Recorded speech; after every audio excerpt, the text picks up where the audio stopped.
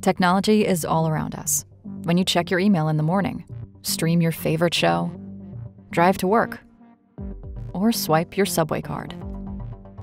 Technology and access to the internet have transformed the way we interact with others, shop, learn, and do our jobs.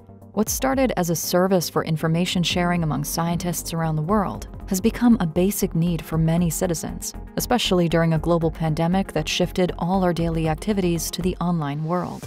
But while technological development can offer many benefits and convenience, it also comes with its challenges. From hate speech and disinformation rampant on social media platforms with catastrophic consequences, to authoritarian governments' use of artificial intelligence for mass surveillance. The European Union and the US have taken different approaches to addressing these issues and are working at very different speeds.